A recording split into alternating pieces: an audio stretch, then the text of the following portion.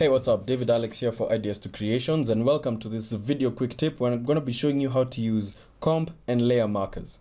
If you'd like to create a layer marker, which is a marker on a layer, if you have, say, a video like this and you'd like to know exactly when certain things are happening, what you can do is scroll on to where you need to be, select the layer that you'd like to add a marker, and press the star button on the numpad, and that's going to add a marker right there at the time. Now if you double click that, you get the layer marker settings where you can add a comment like, say, guy1 appears, and click OK, and there you go. This is also handy when you're working with, say, an editor, and you can say something like place footage at this point, and you click OK, and when they come in to work with it, you know, they find it right there.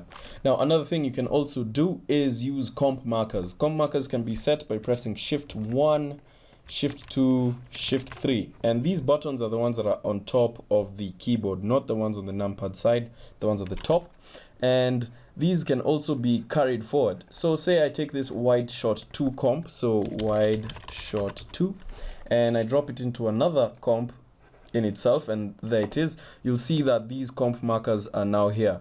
So say I go into wide shot 2 and I go to number 1 and I change it to, say, green or something, and I click OK. Once I go to wide shot 3 again, where wide shot 2 is inside, you find that this doesn't update. Well, you can just right click on one of the markers and choose update markers from source, and now they're going to be exactly the same.